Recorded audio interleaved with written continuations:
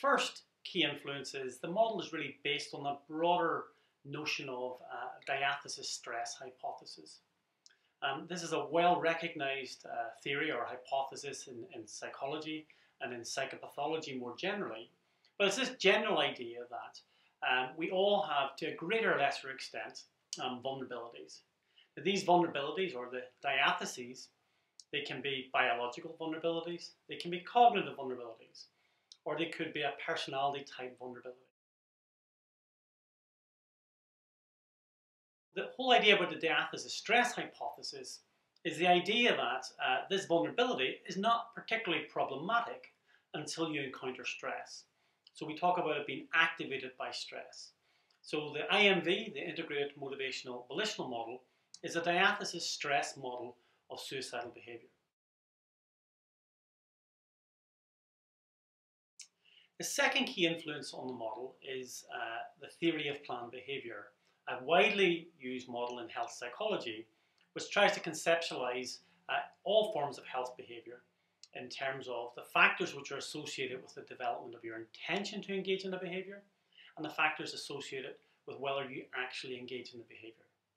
Now, if you have a look at the model is a tripartite model. So on the left-hand side of the model, we've got the biosocial context. In other words, the diathesis stress part of the model is outlined there. So that's on the very left-hand side, and it's described as the pre-motivational phase. So what it's trying to do is describe the circumstances in which suicidality often emerges.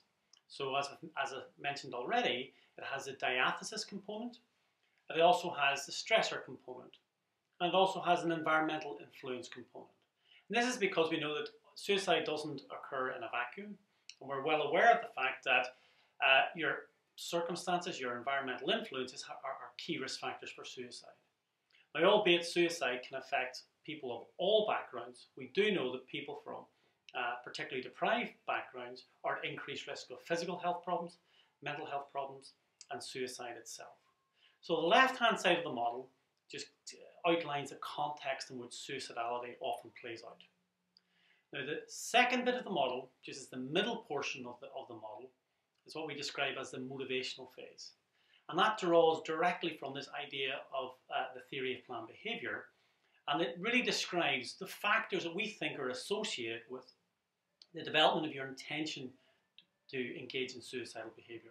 So it's looking at what are the factors which make somebody suicidal, what are the factors which lead to suicidality in some people and not in others.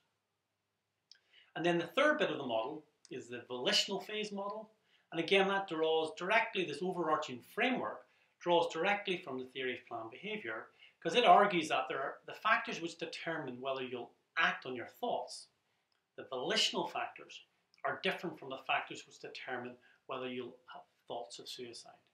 So the key overarching framework for the model is driven by the theory of planned behaviour, this overarching idea that there are factors which are associated with the development of your suicidal thinking, the motivational phase, and there are factors which will determine whether those thoughts, those ideations, are translated into actual behaviour.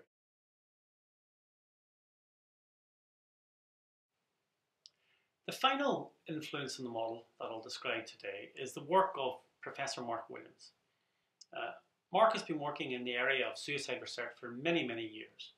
And what I've drawn from his work for the purposes of the model is his idea of the cry of pain. And Mark talks about the unbearable psychological pain, which obviously is associated with suicidal behaviour, as emerging out of feelings of defeat and feelings of entrapment. So in other words, suicidality is the only option an individual has. So if you look at the model, I've incorporated that directly into the central portion of the model, the motivational phase. Because the motivational phase is describing the development of suicidal thinking.